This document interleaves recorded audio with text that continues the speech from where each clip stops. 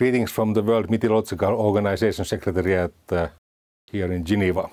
Our weather and climate and water cycle knows no national nor political boundaries.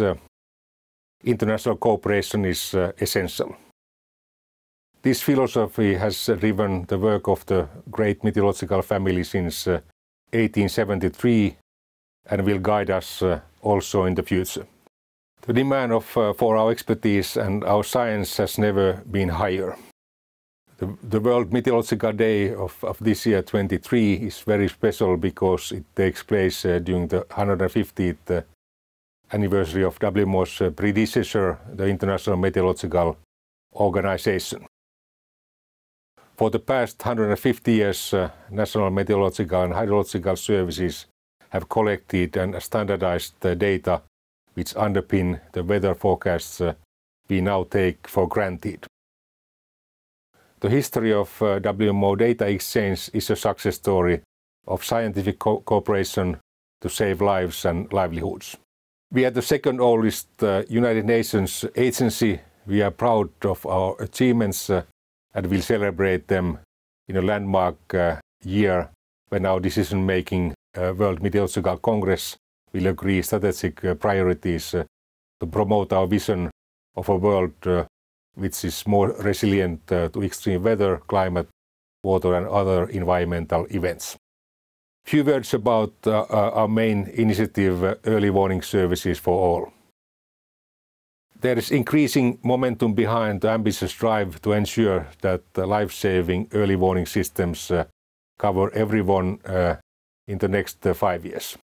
The Early Warning Services for All initiative launched by United Nations Secretary General Antonio Guterres on World Meteorological Day a year ago was endorsed at the COP27 in Sharm el-Sheikh and has won support from developed and developing countries, from the UN family and the private sector.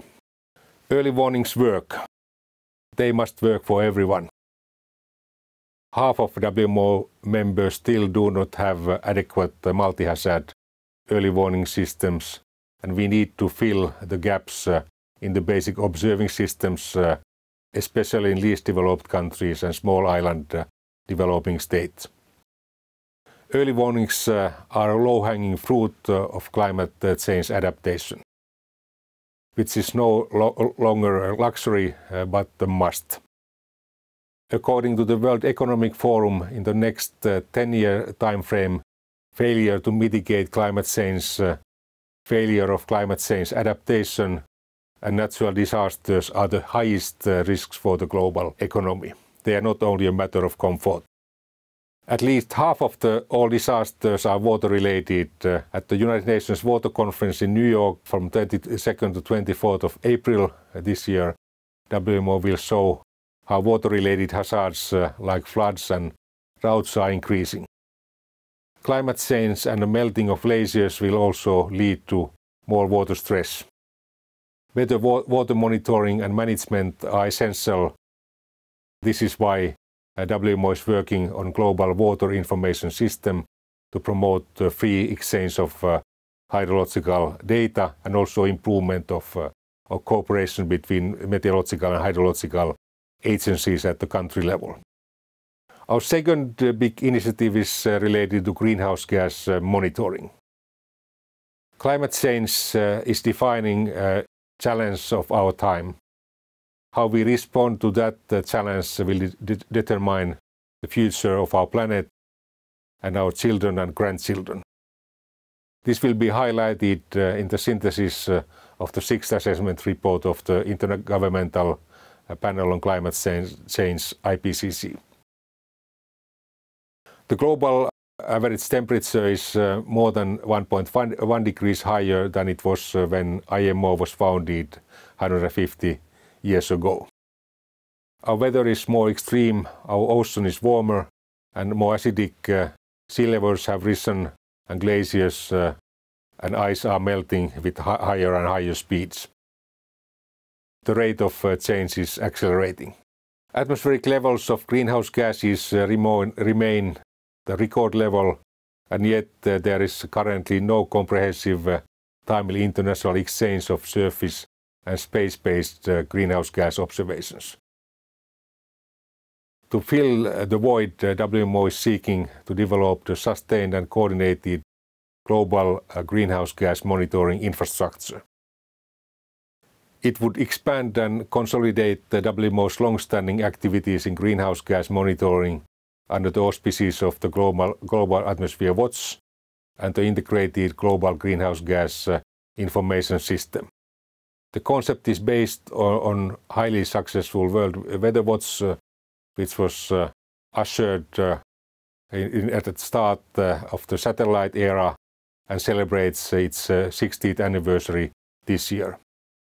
It remains the gold standard for international cooperation. The members of WMO can be proud of our achievements in our long and rich history. We started life in an era of Morse code and telegrams for shipping forecasts. Supercomputers and satellite technology are opening up new horizons for ever more reliable weather climate prediction, with the possibility of kilometer scale climate modeling, which we are also promoting in the longer run. There's a need to go to higher resolution of climate modeling to better describe the hydrological cycle and future extremes, including, for example, what's going to happen to the melting of Antarctic glacier, what kind of ocean atmosphere glacier interaction is taking place, and how quickly the Antarctic glacier is going to melt. And there are big risks related to that issue.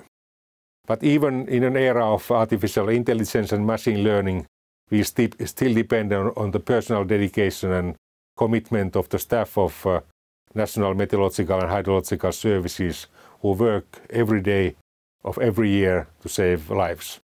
We thank you all, and I would like to wish you most successful World Meteorological Day of 23. Thank you.